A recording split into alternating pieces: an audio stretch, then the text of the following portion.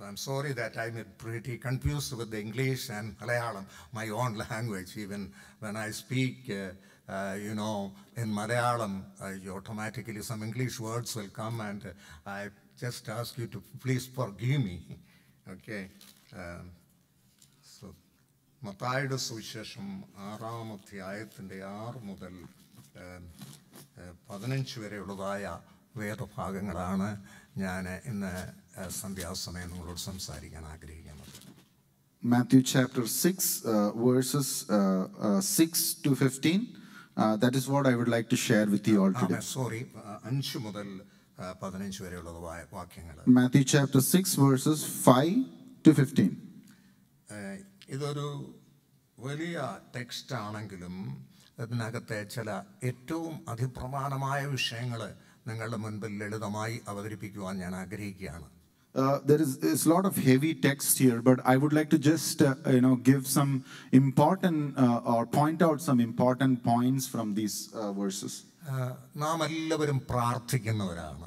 We are all praying people, and നമ്മൾ മിക്കവരും പ്രാർത്ഥിച്ച് ദൈവത്തിങ്കൽ നിന്ന് പ്രാപിക്കുവാൻ ആഗ്രഹിക്കുന്നവരാണ്. We all like to pray and also receive from God. പ്രാർത്ഥനയ്ക്ക് വിവിധങ്ങളായ ഏറ്റവും അതിപ്രധാനമായ പ്രിൻസിപ്പിൾസ് അല്ലെങ്കിൽ സത്യങ്ങൾ ഉൾക്കൊണ്ടിട്ടുള്ളതാണ് പ്രാർത്ഥന എന്ന മഹത്തായ സത്യം. Prayer includes a lot of principles, and it's a very important thing. We know about that. ഇവിടെ കർത്താവായ യേശു ക്രിസ്തു തൻ്റെ ശുശ്രൂഷയുടെ കാലയളവിൽ പ്രത്യേകിച്ച് പർവ്വത പ്രസംഗമെന്ന് അഥവാ ബിയാറ്റിറ്റ്യൂഡ്സ് എന്ന് അറിയപ്പെടുന്നതായ പ്രസ്താവനകളാണ് അല്ലെങ്കിൽ സന്ദേശങ്ങളാണ് മത്തായിയുടെ സുവിശേഷം 5, 6, 7 എന്നീ അധ്യായങ്ങളിൽ നാം കാണുന്നത്. We see from Matthew all this chapter 5, 6, and 7. It's well known as the Sermon on the Mount of Jesus Christ. പർവ്വത പ്രസംഗം. അതിനകത്ത് ഇത് മഹാത്മാഗാന്ധിജി പോലും ഏറ്റവും അധികം ഇഷ്ടപ്പെടുകയും ഇതിൽ യേശുക്രിസ്തു സംസാരിച്ചിട്ടുള്ള ഉപദേശങ്ങളെ തൻ്റെ ജീവിതത്തിലേക്ക് ചിലതെങ്കിലും പകർത്തുവാൻ ആഗ്രഹിക്കുകയും ചെയ്ത അതിപ്രധാനമായ സത്യങ്ങളാണ്. We know that the father of Indian nation, Mahatma Gandhi, was inspired by the Sermon of the Mount, and he took a lot of principles from this and applied it in his personal life. പ്രത്യേകിച്ച് ഈ വേദഭാഗങ്ങളെ സംബന്ധിച്ച് വിപ്ലവാത്മകമായ ചില തത്വങ്ങൾ അല്ലെങ്കിൽ വലിയ സത്യങ്ങളെ കർത്താവ് ആ യേശു ഇവിടെ അവതരിപ്പിക്കുകയാണ് ചെയ്യുന്നത്. This Jesus is through all this Sermon on the Mount, Jesus is bringing out lot of truth which was very contradictory to the thoughts at that time. ഇത് പറഞ്ഞാൽ it was a revolutionary principles that he was bringing before the people. വലിയ revolutionary ആയ ചിന്തകളാണ് കർത്താവ് ഈ അധ്യായങ്ങളിലൂടെ നമ്മുടെ മുൻപിൽ അവതരിപ്പിക്കുന്നത്. Jesus through these verses, he is trying to bring lot of revolutionary thought into people's minds. ഇവിടെ എങ്ങനെ പ്രാർത്ഥിക്കരുതെന്ന് കർത്താവിയുടെ പ്രത്യേകം ഓർപ്പിക്കുന്നത് 5, 6 എന്നീ 7 എന്നീ വാക്യങ്ങളിൽ നാം കാണുന്നുണ്ട്. We see verses 5, 6, and 7. Jesus is telling about how not to pray. പ്രത്യേകിച്ച് ഇവിടെ നാം കാണുന്നത് കപടഭക്തിക്കാരെ പോലെ, ഹിപ്പോക്രിറ്റ്സിനെ പോലെ പ്രാർത്ഥിക്കരുത്. അവരെങ്ങനെ പ്രാർത്ഥിക്കുന്നുവെന്ന് 5-ാം വാക്യത്തിൽ രേഖപ്പെടുത്തിയിരിക്കുന്നു. And Jesus is telling in verse 5 how not to pray, and there he's explaining how they usually pray. Okay. 5-ാം വാക്യത്തില് നിങ്ങൾ പ്രാർത്ഥിക്കുമ്പോൾ കപടഭക്തിക്കാരെ പോലെ ആകരുത്. മനുഷ്യർക്ക് വിളങ്ങിക്കേണ്ടതിന് പള്ളികളിലും തെരുക്കോണുകളിലും നിന്നുകൊണ്ട് പ്രാർത്ഥിപ്പാൻ ഇഷ്ടപ്പെടുന്നവർക്ക് പ്രതിഫലം കിട്ടിപ്പോയി എന്ന് ഞാൻ സത്യമായിട്ട് നിങ്ങളോട് പറയുന്നു. Verse 5 it says that when you pray, you do not pray like the hypocrites, for they love to stand and pray in the synagogues and on the street corners, so that they may be seen by men. Truly I say to you, they have the reward in full. അവര് പ്രാർത്ഥിക്കേണ്ട സമയം, the punctuality of the prayer was the purpose of the prayer was important than the punctuality of the prayer. പ്രാർത്ഥനയുടെ ലക്ഷ്യമായിരുന്നു ഏറ്റവും പ്രധാനപ്പെട്ടതെന്ന് കർത്താവ് ഇവിടെ അവതരിപ്പിക്കുകയാണ്. What Jesus is trying to tell here is what is the real purpose of the prayer is more important than all the other things. ഇവിടെ അവർ പള്ളികളിലും തെരുക്കോണുകളിലും നിന്നുകൊണ്ട് പ്രാർത്ഥിക്കുകയാണ് ചെയ്യുന്നത്. Here we say that they are standing and praying in synagogues and street corners. ഞങ്ങൾ പ്രാർത്ഥനാ മനുഷ്യരാണെന്ന് മറ്റുള്ളവരെ ബോധ്യമാക്കുവാൻ വേണ്ടി ഉള്ളതായ ഒരു പരിശ്രമമാണ് അവരുടെ ഈ പ്രാർത്ഥനയിൽ നിന്ന് വെളിപ്പെട്ടു വരുന്നത്. What they are trying to do here or show here is that we are people who pray. ഇവിടെ കർത്താവ് പറഞ്ഞത് അവരെ പോലെ നിങ്ങൾ പ്രാർത്ഥിക്കരുത്. Jesus is telling here that you should not pray like them. The type of the prayer, പ്രാർത്ഥനയുടെ സമയം അവര് പാലിക്കുന്നവരായിരുന്നു. ആ സമയത്ത് ഏത് സമയമായിരുന്നാലും തെരുക്കോണിലേക്കും അല്ലെങ്കിൽ സിനഗോഗുകളിലേക്കും പോയി അവർ പ്രാർത്ഥിച്ചിരുന്നു. And they were very particular about the time of the prayer, and whatever time that would be, they would go to the street corners and to the synagogues and pray at that time. ഇന്ന് നാം കാണുന്നുണ്ട് ചില മതങ്ങളിലെ അവരെ പ്രാർത്ഥനയുടെ സമയത്തിലെ ആ punctuality അല്ലെങ്കിൽ ആ കൃത്യത അവർ വളരെ കൃത്യമായിട്ട് പാലിക്കുകയും ഏത് സ്ഥലങ്ങളിലായിരുന്നാലും തെരുക്കോണുകളിലായിരുന്നാലും അവർ മുട്ടുമടക്കി അവരെ പേപ്പർ വിരിച്ചാണെങ്കിലും അതല്ലെങ്കിൽ ഒരു ടവൽ വിരിച്ചാണെങ്കിലും അവിടെ ഇരുന്ന് പ്രാർത്ഥിക്കുന്നതായിട്ട് നാം കാണുന്നുണ്ട്. We know about many religions today who teach about that kind of things, where they are very punctual about the time of the prayer, and wherever they are, many times we see that whatever place they are in during that time, they will whatever piece of cloth or paper they get, they will put that on the floor. They will go down on their knees and they will pray at that time. So time is very important for many people. പ്രാർത്ഥനയുടെ ആ സമയത്തിന്റെ കൃത്യതയെ ഖണ്ഡിക്കാൻ വേണ്ടിയല്ല ഞാൻ ഈ പറയുന്നത്. I am not here to criticize about the timing of a prayer if you have a particular timing to pray. പരീശന്മാരും ശാസ്ത്രിമാരും ഏറ്റവും മതപരമായ ശ്രേഷ്ഠത പാലിക്കുന്ന ആളുകള് ആ സമയത്തെ പാലിച്ചുകൊണ്ട് അവർ പ്രാർത്ഥിക്കുന്നതിന്റെ പർപ്പസ്, ആ ഉദ്ദേശം കർത്താവ് ഇവിടെ ചോദ്യം ചെയ്യുകയാണ് ചെയ്യുന്നത്. And what Jesus is trying to question here is, what is the purpose that these people who are religious leaders and they were very good in their religion, these people, what is the real purpose of their prayer? That's what Jesus is trying to question. അവരുടെ ഉദ്ദേശം ഇതാണ്, പ്രാർത്ഥിക്കുന്നത് ദൈവത്തോട് പ്രാർത്ഥിക്കുന്നതിനേക്കാൾ ഉപരിയായിട്ട്, ദൈവവുമായിട്ട് ബന്ധപ്പെടുന്നതിനേക്കാൾ ഉപരിയായിട്ട് ആ തങ്ങൾ പ്രാർത്ഥനാ മനുഷ്യരാണെന്നുള്ളത് മറ്റുള്ളവർ അംഗീകരിക്കുകയും അവരുടെ റെക്കഗ്നേഷൻ വാങ്ങുകയും അവരുടെ റെക്കഗ്നേഷൻ പ്രതീക്ഷിച്ചുകൊണ്ടാണ് അവർ പ്രാർത്ഥിക്കുന്നത്. And more than what they are trying to do here is more than praying to God or having a relationship with God. They want to show to other people that they are people who pray, and they want to prove it to others and to get a recognition from people. അങ്ങനെയുള്ളവർക്കാണ് പ്രതിഫലം കിട്ടിപ്പോയി. ജനം നിങ്ങളെ പ്രാർത്ഥനാ മനുഷ്യരെന്നൊരു പക്ഷേ അംഗീകരിക്കും, പക്ഷേ ദൈവം നിങ്ങളുടെ പ്രാർത്ഥനയെ അംഗീകരിക്കുന്നില്ല എന്നാണ് കർത്താവ് പറയുന്നത്. What Jesus is telling, that they have already received their reward. Maybe people will praise you and tell that you are prayerful people, but God is not accepting your prayer. ഉദാഹരണത്തിന് കർത്താവ് 16 മുതൽ 18 വരെയുള്ളതായ വാക്യങ്ങളിൽ പ്രത്യേകാല് ഉപവസിക്കുന്ന ഒരു കൂട്ടം ആളുകളെ കുറിച്ച് ഇവിടെ പറയുന്നുണ്ട്. And we see below in verse 16 to 18, Jesus is talking about the people who are fasting. അവരെ ഒന്നുകൂടെ മെച്ചപ്പെട്ടതായ, അതല്ലെങ്കിൽ കുറെ കൂടെ റിലീജിയസ് ആണ്, അവര് കുറെ കൂടെ ഭക്തരാണെന്ന് കാണിക്കുവാൻ വേണ്ടി ഉപവസിക്കുന്നവർ മനുഷ്യരുടെ മുൻപിൽ ഉപവസിക്കുന്നവരാണ്. And these people try to show themselves before others that they are very religious, they are better than others, so they fast and pray before others. അതെ, അവരുടെ മുഖം അവർ വിരൂപമാക്കുന്നു. പ്രത്യേകാൽ അവര് അതുപോലെ സാക്ലോസ് ഒക്കെ ഉടുത്തുകൊണ്ട് അവരെ പൊടിവാരി ശരീരത്തിൽ ഇട്ടുകൊണ്ട് അവരുടെ ശരീരത്തെ വിരൂപമാക്കിക്കൊണ്ട് പ്രത്യേകാല് അവർ ഉപവാസ ദിവസങ്ങളിൽ ശരീരത്തെ ദണ്ഡിപ്പിച്ചുകൊണ്ട് പ്രാർത്ഥിക്കുന്ന ഒരു കൂട്ടം ആളുകളാണ്. This group of people they try to make their face look bad or gloomy. They make their appearance bad. They try to put on sackcloths and put dust all over their body, and they try to show that before others and pray. അത് ഞങ്ങൾ ഉപവസിക്കുന്നു, അതുകൊണ്ട് ഞങ്ങൾ ഞങ്ങളുടെ ശരീരം ക്ഷീണിക്കുന്നു, ഞങ്ങളുടെ മുഖം വികൃതമായിരിക്കുന്നു, വിരൂപമായിരിക്കുന്നു എന്നവർക്ക് മനുഷ്യർക്ക് വിളങ്ങേണ്ടതിനായിട്ട് അവർ പ്രാർത്ഥനാ മനുഷ്യർ ഉപവസിക്കുന്നവരാണെന്ന് അവർ വെളിപ്പെടുത്തിക്കൊണ്ടിരിക്കുകയാണ്. And what they are trying to do here is they are trying to show that, oh, we are in this state, or our body has become weak because we are fasting, and that's what they are trying to prove before others. ഒരിക്കലും പരസ്യ പ്രാർത്ഥനയെ ഞാൻ കണ്ണിച്ചുകൊണ്ട് സംസാരിക്കുകയല്ല. I'm not trying to criticize public prayers here.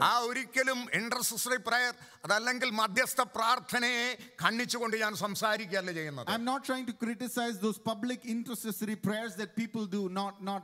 നമുക്ക് ഉപവാസ പ്രാർത്ഥന ആവശ്യമാണ്. We need public and group fasting prayers.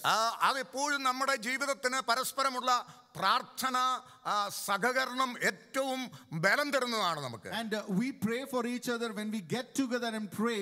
That's always good for us. It strengthens all of us. അതിനൊരു നല്ല ഉദ്ദേശം ഉണ്ടായിരിക്കണം, ഉദ്ദേശശുദ്ധി ഉണ്ടായിരിക്കണം, ഒരു പർപ്പസ് ഉണ്ടായിരിക്കണം. And there should be a good purpose or a right purpose behind whatever we do. അത് ഞാൻ പ്രാർത്ഥനാ മനുഷ്യനാണെന്ന് മറ്റുള്ളവരുടെ മുൻപിൽ വെളിപ്പെടുത്തുവാൻ വേണ്ടി ഞാൻ മറ്റുള്ളവരിലും വ്യത്യസ്തനാണ്, ഞാൻ തികച്ചും വ്യത്യസ്തനായ ഒരു ഭക്തനായ വിശുദ്ധനായ മനുഷ്യനാണ്, ഞാൻ എല്ലാവരെക്കാളും ബെറ്റർ ആണെന്ന് വെളിപ്പെടുത്തുവാൻ വേണ്ടി പ്രാർത്ഥിക്കുന്ന പ്രാർത്ഥനയെ അങ്ങനെയുള്ളവരെ കർത്താവ് ചോദ്യം ചെയ്ത് അവർക്ക് നേരെ വിരൽ ചൂണ്ടിക്കൊണ്ടാണ് കർത്താവ് സംസാരിക്കുന്നത്. What Jesus is doing here is pointing fingers or questioning people who are trying to show themselves before others are as people who are praying or who are better than others. ഇവിടെ എനിക്ക് പ്രത്യേകം കേരളത്തിൽ ചില ഗ്രൂപ്പുകൾ, അവരെ ഞാൻ criticise ചെയ്യല്ല ചെയ്യുന്നത്, അവര് ഉപവാസ പ്രാർത്ഥന, ഒരു 40 ദിവസത്തെ ഉപവാസ പ്രാർത്ഥന പ്രസിദ്ധം ചെയ്യും. And there are many people in India, churches in India, who will publish everywhere that they have 40 days of fasting. But I'm not trying to criticize them. എന്നിട്ട് വലിയ പ്രസംഗകരെ, സെലിബ്രിറ്റീസ് പ്രസംഗകരെ കൊണ്ടുവന്നിട്ട് അവര് വലിയ പബ്ലിഷ് ചെയ്ത് അത് വലിയ ഒരു celebration ആക്കി അവർ മാറ്റുകയാണ്. And what they do is they try to bring big preachers, many of them are celebrities, they're trying to bring them and they try to make it like a very big event. But എന്നാൽ ഒരു കാര്യം മനസ്സിലാക്കണം, ഇങ്ങനെയുള്ള പല പ്രാർത്ഥനകളിലും പ്രാർത്ഥനയുടെ ആത്മാവ് അതിന്റെ അന്തസത്ത നഷ്ടപ്പെട്ടുകൊണ്ടിരിക്കുകയാണ്. Many times what happens is in many of these kind of prayers, the attitude is the problem or the purpose is the problem, and the main reason for prayer dies down and it is lost. പ്രാർത്ഥനയുടെ ഉദ്ദേശശുദ്ധിയുടെ അതിന്റെ ആത്മാവ് നഷ്ടപ്പെടുന്ന പ്രാർത്ഥനകള് വെറും ജൽപ്പനങ്ങളാണെന്ന് കർത്താവിടെ പ്രസിദ്ധമാക്കുകയാണ് ചെയ്തത്. What Jesus is trying to say that the prayers without purpose, where there is no reason or where there is no connection with God, that is just like a vain repetition and it's everything is in vain. The legality in prayer than the loyalty in prayer is important. Hallelujah. ദൈവത്തിന് സ്തോത്രം. ഞാൻ പറയുന്നത് പ്രാർത്ഥന legality ആയിട്ട് ഒരിക്കലും മാറുവാൻ പാടില്ല. Our prayer should not turn into a legality. അത് പ്രാർത്ഥന ഒരു കാലത്തും അത് റിച്വലിസ്റ്റിക് പ്രയർ ആയിട്ട് മാറരുത്, അതൊരു റിയലിസ്റ്റിക് ആയിട്ട് മാറണം. Our prayer should not be a ritualistic prayer, it should be a realistic prayer. ഇവിടെ കർത്താവ് പറയുന്നത്, മറ്റൊരു കൂട്ടം ആളുകളെ കുറിച്ച് കർത്താവ് പറയുന്നത്, ജാതികള് അവർ ജൽപ്പനം ചെയ്തുകൊണ്ട് അതിഭാഷണത്താൽ പ്രാർത്ഥിക്കുന്നു എന്നാണ്. And there are other group of people who are the Gentiles who try to pray and with repetitions, with words, because of their lot of words that they try to pray. ഞാൻ ഒരിക്കലൊരു പ്രത്യേക പുണ്യസ്ഥലം സന്ദർശിച്ചപ്പോൾ ഞാൻ കണ്ടത് അവിടെയുള്ളതായ ആളുകൾ ഒരു ചക്രം ഇങ്ങനെ തിരിച്ചുകൊണ്ട് പ്രാർത്ഥന എഴുതി വെച്ചിരിക്കുന്ന ചക്രം ഇങ്ങനെ തിരിക്കുന്നു. ആ ചക്രം തിരിക്കുന്നുണ്ട് എത്ര പ്രാവശ്യം അവർ പ്രാർത്ഥിക്കുന്നു എന്നുള്ളത് നമ്പർ ഇട്ടിട്ട് അതിനനുസരിച്ച് അവർക്ക് അനുഗ്രഹം ലഭിക്കുമെന്ന് അവർ വിശ്വസിക്കുകയാണ്. And when I visited one of the religious places, there people were like they were rotating a wheel kind of thing where there is something written and they are rotating, and as many times they are doing it, they are thinking that the more they do, they will receive more blessings. ചില Christian ഡിനോമിനേഷനിൽ ജപമാല എന്ന് പറയുന്ന ഒരു സങ്കല്പമുണ്ട്. അത് അവർ എണ്ണി പ്രാർത്ഥിക്കുകയാണ്. എത്ര പ്രാവശ്യം പ്രത്യേക ഒരു മന്ത്രം അല്ലെങ്കിൽ ഒരു ശബ്ദം പറയുന്നതിനനുസരിച്ച് അവർ അനുഗ്രഹിക്കപ്പെടുമെന്നാണ് അവർ വിശ്വസിക്കുന്നത്. Even in some Christian denominations, we see that they use the necklace kind of thing where they count that, and as many times they do that, they think that their prayer will be answered better. അതിങ്ങനെ എണ്ണിക്കൊണ്ടവരിക്കുകയാണ്. ഓരോ പ്രാവശ്യം അവർ എണ്ണുന്നതിനനുസരിച്ച് എത്ര പ്രാവശ്യം ആ word repeat ചെയ്യുന്നു അത് അവർ എണ്ണിക്കൊണ്ട് പ്രാർത്ഥിക്കുകയാണ് ചെയ്യുന്നത്. And they count that and they repeat the words. So as many times they repeat the words, they think that their prayers are answered better. കർത്താവ് ആ പ്രാർത്ഥനയും അതിനെ ശക്തയുക്തം എതിർത്തുകൊണ്ടാണ് ഇവിടെ സംസാരിക്കുന്നത്. Jesus is speaking against those kind of prayers. എങ്ങനെ പ്രാർത്ഥിക്കരുത് എന്ന് കർത്താവോട് സംസാരിക്കുന്നു. Jesus is telling here how not to pray. എന്നാൽ 7-ാം വാക്യത്തിൽ കർത്താവ് പറയുന്ന ഒരു പ്രത്യേക ഭാഗം ഇവിടെ നാം കാണുന്നത്, നിന്റെ അവിടെ 6-ാം വാക്യത്തിൽ, നീയോ പ്രാർത്ഥിക്കുമ്പോൾ അറയിൽ കിടന്ന് വാതിലടച്ച് രഹസ്യത്തിലുണ്ട് നിന്റെ പിതാവിനോട് പ്രാർത്ഥിക്കുക, രഹസ്യത്തിൽ കാണുന്ന നിന്റെ പിതാവ് നിനക്ക് പ്രതിഫലം തരും. And verse 6, Jesus is telling how to pray. Said, go into your inner room, close your door, and pray to your Father who is in secret. And your Father who sees what is done in secret will reward you. അക്കാലത്ത് യോഹന്നാൻ സ്നാപകൻ വളരെ പ്രാർത്ഥിക്കുന്ന വ്യക്തിയായിരുന്നു. ലൂക്കോസിന്റെ സുവിശേഷം 11-ാം അധ്യായത്തിന്റെ 1 മുതൽ 4 വരെയുള്ള വാക്യങ്ങൾ നാം കാണുന്നുണ്ട്. And during those times we know that there was John the Baptist who was a very prayerful person, and we see that in Luke, the book of Luke. അത് താൻ പ്രാർത്ഥിക്കുക മാത്രമല്ല, തൻ്റെ ശിഷ്യന്മാരെ കൂടെ എങ്ങനെ പ്രാർത്ഥിക്കണമെന്ന് പഠിപ്പിക്കുന്ന വ്യക്തിയായിരുന്നു യോഹന്നാൻ സ്നാപകൻ. John was a person who used to pray, and we also used to teach his disciples how to pray. ഇത് കണ്ടുകൊണ്ടാണ് ശിഷ്യന്മാർ കർത്താവിൻ്റെ അടുത്ത് വന്ന് കർത്താവ് പർവ്വതത്തിൽ വെച്ച് ഈ പ്രാർത്ഥനയെക്കുറിച്ച് സംസാരിച്ചു. അതിനോടുള്ള ബന്ധത്തിലായിരിക്കും പർവ്വതത്തിൽ വെച്ച് കർത്താവിൻ്റെ അടുത്ത് വന്നിട്ട് ഈ പ്രാർത്ഥനയെക്കുറിച്ച് യോഹന്നാൻ പ്രാർത്ഥിക്കുന്നു, തൻ്റെ ശിഷ്യന്മാരെ പഠിപ്പിക്കുന്നു, കർത്താവേ ഞങ്ങളെയും പ്രാർത്ഥിക്കാൻ പഠിപ്പിക്കണമേ എന്ന്. And because of John's prayer, maybe because of that, the disciples came one day and asked Jesus, teach us how to pray just like John's disciples pray. ഇവിടെ കർത്താവ് പറയുന്നത്, നീ എങ്ങനെ പ്രാർത്ഥിക്കണമെന്ന് ഒരുപക്ഷെ ശിഷ്യന്മാർ ചോദിച്ചതിന്റെ മറുപടി ആയിട്ടും കൂടെ ആയിരിക്കാം കർത്താവ് ഇവിടെ പറയുന്നത്, എങ്ങനെ പ്രാർത്ഥിക്കണം. This could be an answer to the question what disciples were asking, how to pray. ഒരു റവല്യൂഷണറി ആയിട്ടുള്ള ഒരു പ്രഖ്യാപനമാണ് കർത്താവ് ഇവിടെ നടത്തുന്നത്. Jesus is giving something or teaching something which was a very revolutionary thinking. അതുവരെയുള്ളതായ പ്രാർത്ഥനയുടെ സ്വഭാവം അല്ലെങ്കിൽ നേച്ചറിനെ പൂർണ്ണമായിട്ട് കർത്താവ് മറ്റൊരു തലത്തിലേക്ക് മാറ്റിക്കൊണ്ടാണ് ഇവിടെ സംസാരിക്കുന്നത്. And whatever thinking or whatever teaching about prayer was prevalent among that time, Jesus was teaching very much different from that. ഇവിടെ കർത്താവ് പറയുന്നത് എങ്ങനെയാണ്, നീ പ്രാർത്ഥിക്കേണ്ട വ്യക്തിയാണ്. നീ പ്രാർത്ഥിക്കുമ്പോൾ എങ്ങനെ പ്രാർത്ഥിക്കണം? മുഖം വിരൂപമാക്കിക്കൊണ്ട് പ്രാർത്ഥിക്കരുത്.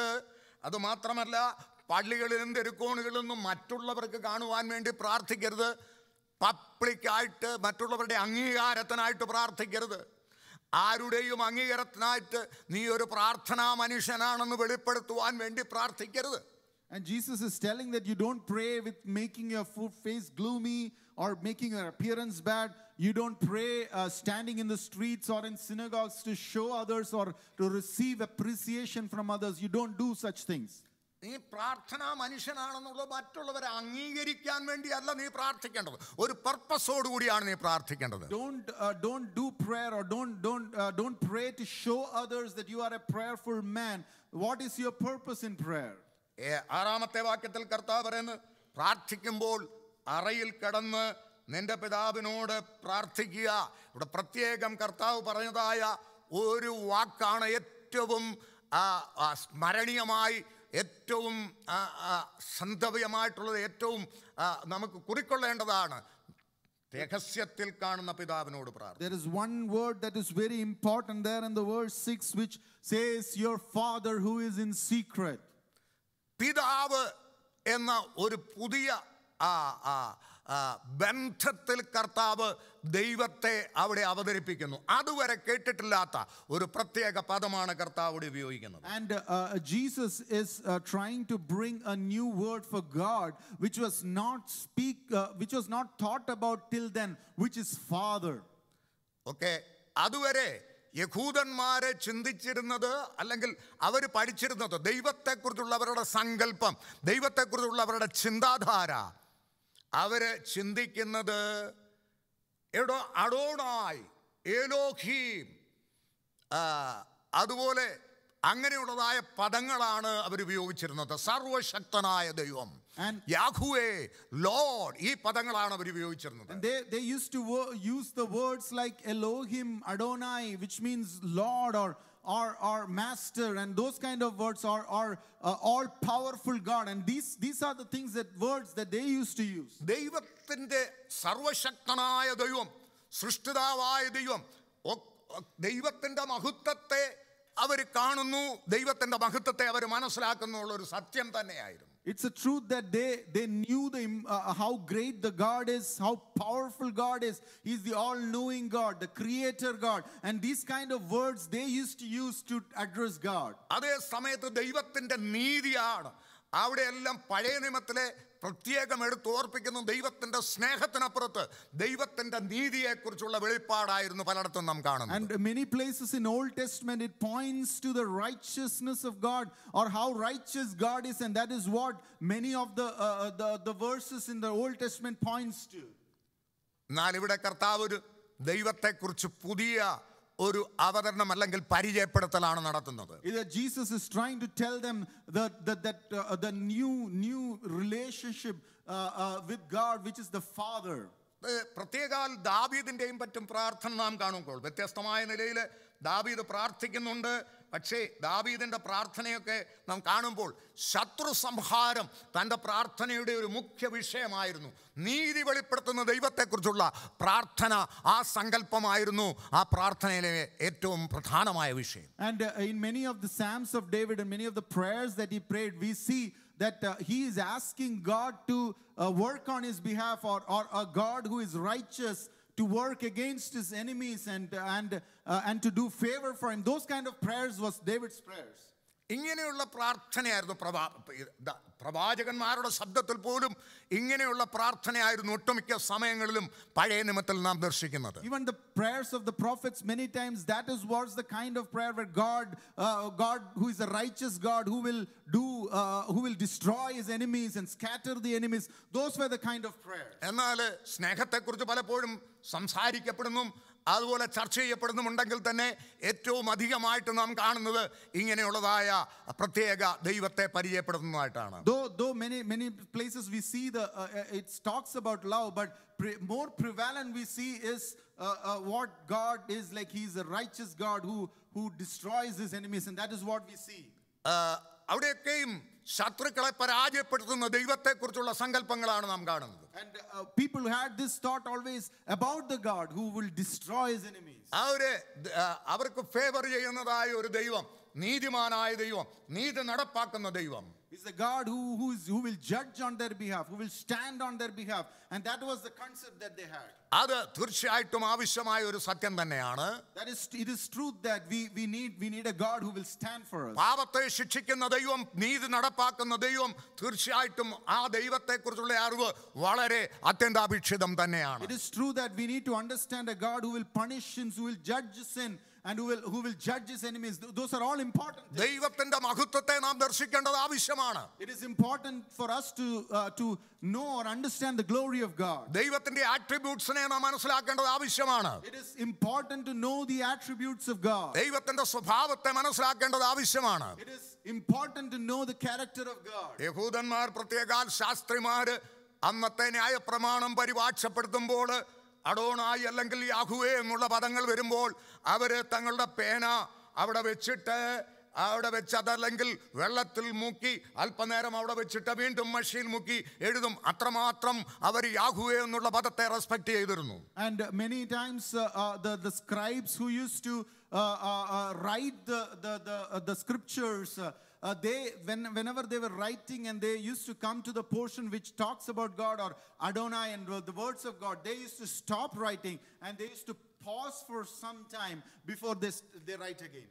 അങ്ങനെ ദൈവത്തിന്റെ മഹത്വത്തെ, ദൈവത്തിന്റെ പേരിനെ പ്രത്യേക ബഹുമാനത്തോടുകൂടി കരുതിയിരുന്ന ഒരു കൂട്ടം ആളുകൾ. And these are the group of people who used to take the name of the Lord in lot of awe and respect. യഹോവയെ ബഹുമാനിച്ചിരുന്നവര്. And they used to respect Jehovah their God. എന്നാൽ ദൈവത്തെ ഒരു പുതിയതായ ഇൻട്രഡക്ഷനിൽ കൂടെ ഇവിടെ യേശു ക്രിസ്തു അവതരിപ്പിക്കുന്നതാണ് നാം കാണുന്നത്. And here Jesus is trying to show them a new relationship with God. ഇവിടെ ദൈവത്തെ പിതാവേ എന്ന് വിളിക്കുന്നത് നാം കാണുന്നു. And here Jesus is addressing or asking them to address God as Father. Hallelujah. യെശയ്യാവ് 63-ാം അധ്യായം 16-ാം വാക്യത്തിൽ നമ്മൾ വായിക്കുന്നുണ്ട്, അവിടെ പിതാവേ എന്ന് പ്രവാചകൻ സംബോധന ചെയ്യുന്നുണ്ട്. നീയല്ലോ ഞങ്ങളുടെ പിതാവ്, അബ്രഹാം ഞങ്ങളെ അറിയുന്നില്ല, ഇസ്രായേലിനെ ഞങ്ങളെ തിരിയുന്നില്ല എന്നാണ് അവിടെ പറയുന്നത്. യുഗാരംഭം മുതൽ നീ ഞങ്ങളുടെ വീണ്ടെടുപ്പുകാരൻ എന്നാണ് നിന്റെ നാമം. And in Isaiah chapter 63 verse 16 also we see that for you are our Father, you Lord our Father, or Redeemer from our old is your name, and we see those words written there. അവന് സ്തോത്രം. ഇവിടെ പിതാവിനെ കുറിച്ചുള്ള സങ്കല്പം, പിതാവിനെ കുറിച്ചുള്ളതായ ഒരറിവ് പ്രവാചകൻ ഇവിടെ നൽകുന്നുണ്ടെങ്കിലും പ്രവാചകൻ അവിടെ ചൂണ്ടിക്കാണിക്കുന്നത് ദൈവം നിങ്ങളുടെ പിതാവാണ്. പക്ഷേ നിങ്ങളുടെ ഒരു പ്രശ്നമെന്ന് പറഞ്ഞാൽ അബ്രഹാം ഞങ്ങളുടെ പിതാവാണ് എന്ന് അവര് ഏറ്റു പറഞ്ഞുകൊണ്ടിരിക്കുകയാണ്. ദൈവത്തെ വ്യക്തിപരമായ ഒരു ബന്ധത്തിൽ അറിയുന്നതിനേക്കാൾ ഉപരിയായി അവരുടെ കുടുംബ ബന്ധത്തെ, അവരുടെ മതത്തിന്റെ ബന്ധത്തെ അവർ ഉയർത്തി കാണിച്ചുകൊണ്ടിരുന്ന ഒരു ഗ്രൂപ്പ് ആളുകളാണ് അവർ. And here Isaiah is trying to point them to God the Father, that not Abraham, not Abraham is your father, God is your father.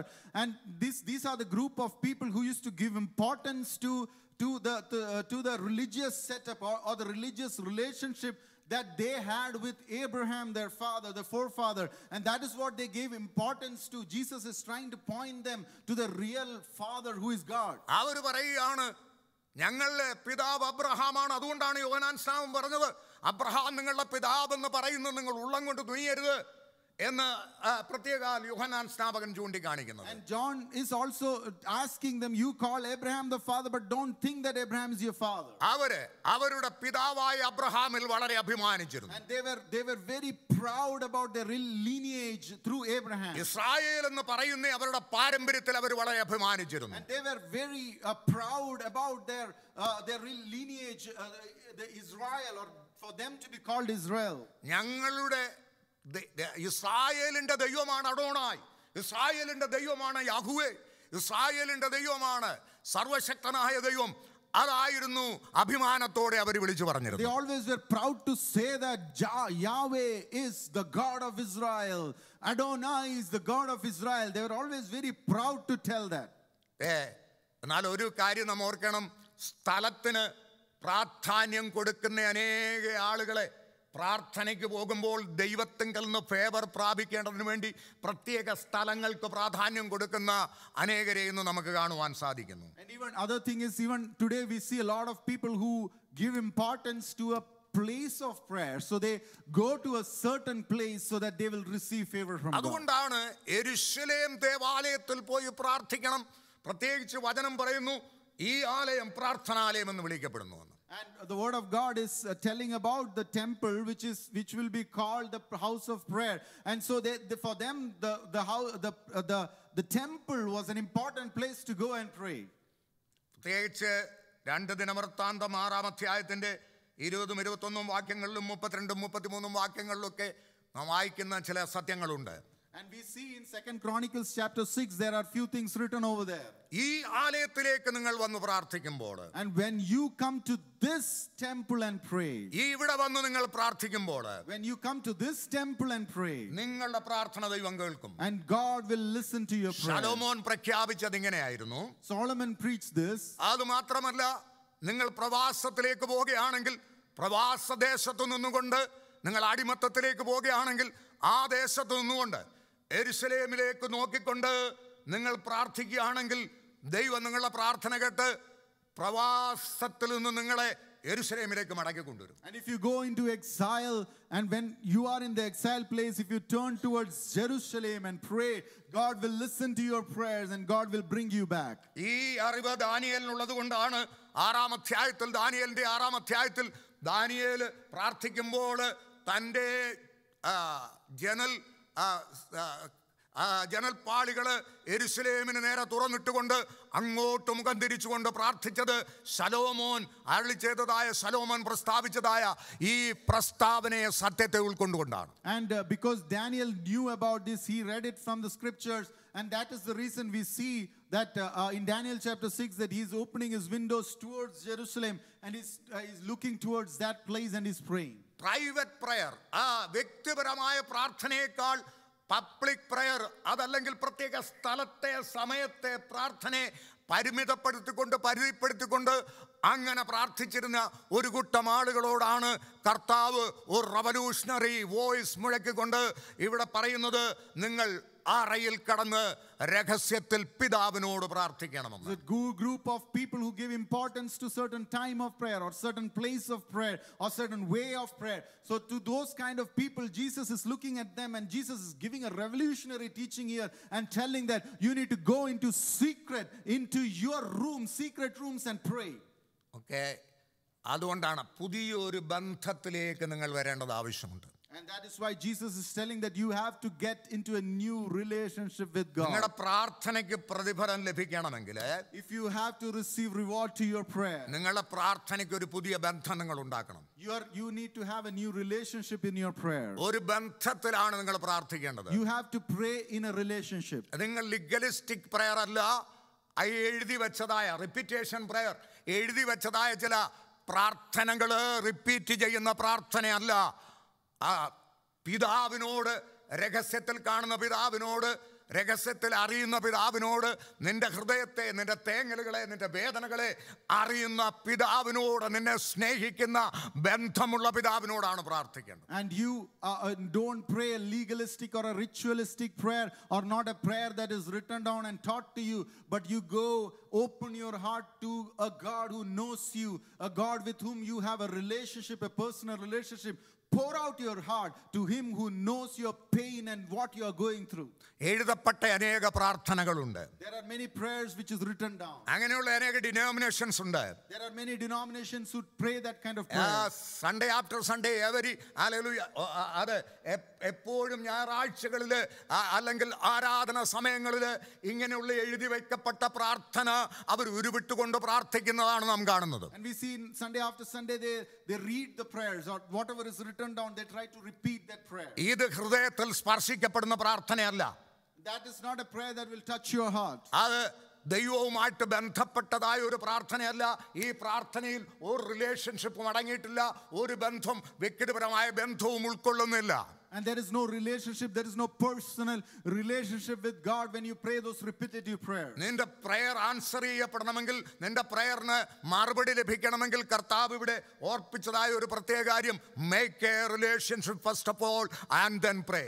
And what Jesus is telling here is, if you need to reward, if you have to receive reward from God, then you have to have a relationship with God when you pray. ഒന്ന് തന്നെ repeat ചെയ്യുന്ന പ്രാർത്ഥനയല്ല, നിന്റെ ഹൃദയത്തെ അറിയുന്നവനായ നിന്റെ പിതാവ് എന്നാണ് കർത്താവ് ഇവിടെ പിതാവിനെ പരിചയപ്പെടുന്നത്. And what Jesus is trying to tell here is a father who knows your heart. മറ്റെല്ലാവരെക്കാളും വ്യത്യസ്തമായിട്ട് നിന്റെ ഏറ്റവും അടുത്തിരിക്കുന്ന, ഹൃദയത്തോട് അടുത്തിരിക്കുന്ന വ്യക്തികളെക്കാൾ ഉപരിയായി നിന്റെ തേങ്ങലുകളെ, നിന്റെ രഹസ്യങ്ങളെ, നിന്റെ വിചാരങ്ങളെ, നിന്റെ ശ്വാസത്തെ അറിയാവുന്ന പിതാവിനോട്, സർവശക്തനായ പിതാവിനോട്, നീയുമായി ബന്ധമുള്ളതായ പിതാവിനോട് പ്രാർത്ഥിക്കുമ്പോൾ മറുപടി ലഭിക്കുമെന്നാണ് പറയുന്നത്. More than your spouse or more than your friends, closest friends in this world, this is a God who knows you.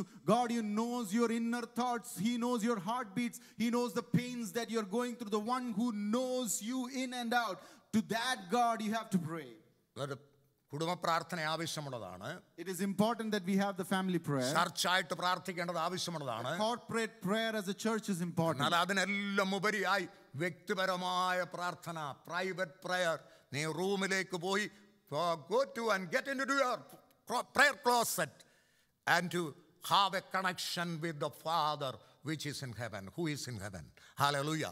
അങ്ങനെയുള്ള ഒരു പ്രാർത്ഥനയാണ് ദൈവം പ്രതീക്ഷിക്കുന്നത്. God is expecting a prayer where you go into that secret place and you establish a connection with the Father in heaven. ആ റിലേഷൻഷിപ്പിൽ പ്രാർത്ഥിക്കുന്ന പ്രാർത്ഥനയാണ് ദൈവം കേൾക്കുന്നത്. And God is listening. God will answer a prayer where you get into that relationship and a connection with God and pray. നിങ്ങൾ ദൈവത്തോട് പ്രാർത്ഥിക്കുന്നവരാണ്. You are a people who pray to God. എന്നാ ഒരു കാര്യം ഞാൻ പറയാൻ ആഗ്രഹിക്കുന്നത്, I'd like to say one thing. ഞാൻ ആരെയും ക്രിട്ടിസൈസ് ചെയ്യല്ല. I'm not criticizing anybody. ഞാൻ ഒന്ന് പറയട്ടെ, I'm saying one thing. അപ്പനുമായിട്ടുള്ള ബന്ധം ജസ്റ്റ് ഫാദേഴ്സ് ഡേയിൽ ഒതുക്കേണ്ടതല്ല. And your relationship with Father should not be just for Father's Day. ഒരു ദിവസം എന്തെങ്കിലും സൽക്കാരം കൊടുത്തിട്ട് ഒരു പൂ കൊടുത്തിട്ട് അവിടെ കൊണ്ട് പ്രാർത്ഥനയെ അവിടെ കൊണ്ട് ആ ബന്ധം അവസാനിക്കുന്നതല്ല. Your relationship with Father should not end with just giving flower for one day or giving a treat one day. Father relationship, സ്തോത്രം, അത് തിരിയാത്ത ബന്ധമാണ്, പിരിയാത്ത ബന്ധമാണ്. It is a prayer, it is a relationship that will never end, that can never be broken. ആ പ്രാർത്ഥനയാണ് കർത്താവ് ശ്രദ്ധിക്കുന്ന പ്രാർത്ഥന. That is a prayer that God expects from us, and that is the prayer that He's waiting for us to pray. പിതാവ് നിന്നെ സ്നേഹിക്കുന്നു. God, the Father, loves you. പിതാവ് എല്ലായ്പ്പോഴും നീ അടുത്തു വരുവാൻ ആഗ്രഹിക്കുന്ന വ്യക്തിയാണ്. And Father is a Father who is always waiting. Even if you go far away from the Father, He desired your comeback. Hallelujah. നിന്റെ മടങ്ങി വരവിനെ അവൻ ആഗ്രഹിക്കുന്ന വ്യക്തിയാണ്. He is a Father who is always waiting for you to come back and come മുടിയനായ close to പുത്രൻ വളരെ ദൂരെ പോയി അവനുള്ളതെല്ലാം നഷ്ടപ്പെടുത്തിക്കൊണ്ട്, പക്ഷേ പിതാവെല്ലായ്പ്പോഴും പിതാവിന്റെ കണ്ണുകൾ അവനെ പരിധി നടന്നുകൊണ്ടിരിക്കുകയാണ്. The prodigal son, he left and went into a far country, but the Father was always, his eyes was looking out for his son who will come back. That is the relationship of father and son. അതാണ് പിതാവും പുത്രനുമായിട്ടുള്ള ബന്ധം. ആ സ്നേഹം അവസാനിക്കുന്ന സ്നേഹമല്ല. That is a relationship between a father and son, and that is a relationship, father and child, that never ends. ഇന്ന് രാത്രി ഞാൻ ചോദിക്കട്ടെ, എത്ര പേര് ആത്മാർത്ഥമായ അഗാധമായ റിലേഷൻഷിപ്പിൽ പിതാവിന്റെ അടുത്തേക്ക് പോകുവാൻ ആഗ്രഹിക്കുന്നു? How many of us are ready to go into that deep relationship with the Father? മറ്റെല്ലാവരെക്കാളും ഹൃദയത്തിന്റെ സ്പന്ദനത്തെ നന്നായിട്ട് അറിയുന്നവനായ പിതാവ്. He is a Father who knows our heartbeats more than anyone else in this world. നിന്റെ കണ്ണുനീരിനെ കാണുന്നവനായ പിതാവ്. He is a Father who knows the tears in your eyes. നിന്റെ ആവശ്യങ്ങൾ നന്നായിട്ട് മനസ്സിലാക്കുന്നവൻ, നീ പറയുന്നതിനു മുമ്പേ മനസ്സിലാക്കുന്ന പിതാവ്. He is a Father who knows your needs even before you say a word. നിന്റെ ആവശ്യങ്ങൾക്ക് മതിയായവനായ ദൈവം. He is a Father who is more than enough for your needs. നിന്റെ ലോകത്തിലെ പിതാവിന് നിന്നോട് കരുണ കാണിക്കുവാൻ കഴിയുമെങ്കിൽ ചിലപ്പോഴൊക്കെ അവർ കരുണ കാണിക്കാതിരിക്കാം, ചിലപ്പോഴൊക്കെ മറന്നുപോയെന്നിരിക്കാം, പക്ഷേ ഒരിക്കലും നിന്നെ മറക്കാത്ത പിതാവ്.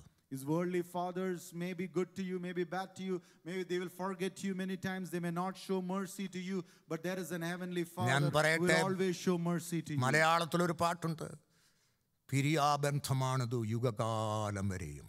And in Malayalam there is a song which says this is a relationship that can never be broken, that for ages.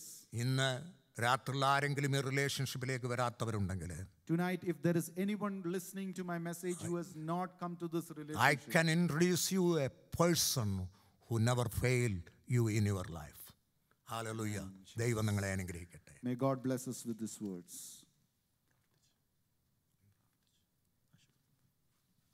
Lord, we come unto thy presence, O Lord. This evening, Lord, we commit all these people in thy hand as we spoke from thy word through the Holy Spirit. If anyone in this congregation still did not make a relationship with you, Lord, I ask you, thou would speak to those people and let them come to your presence and make a new relationship, a new starting, a new beginning in their life, O Lord. Lord, you are the Lord, and you are the Father who loves us, who knows all our needs, who knows better than anybody else in the world. Thank you, Lord, that we are proud to call you as Abba Father, because through Jesus Christ, Lord, you have given a new relationship that we can to be called as the children of God. Once again, we commit ourselves in thy hand, Lord. Lord, you are the Father, wiping always our tears, always our heartbeats, knowing always our heartbeats, O Lord. Once again, we commit each and everybody in your hand, O Lord. Give us a victorious life and give us a connection and a deep relationship with you, O Lord. Always, not just in a season, but always throughout our life.